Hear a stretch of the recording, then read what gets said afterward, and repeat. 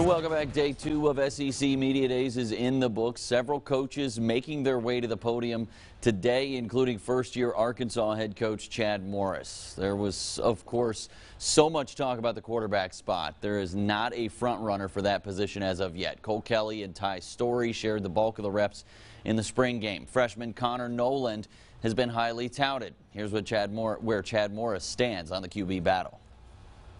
Amount of film study that they've been able to do on their own, the player-led workouts, do the players respond to them, do they lead, how do they react, and so until we get out there and get going into fall camp, it's really hard to say. But I know that each and every one of the young men that you've mentioned and each and every one of the young quarterbacks that are on our roster have all worked extremely hard this summer, and I'm excited about watching the competition unfold.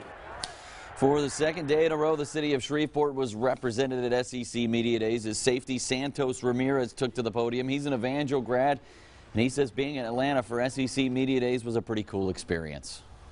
It was a fun media day. I got to meet some new people. Got to make some people laugh, spread love to a couple fans. What I'm saying, and got a chance to enjoy experience. A pre-professional lifestyle. Santos and the Hogs open the season on Saturday, September 1st at home against Eastern Illinois. Kickoff set for 3 o'clock.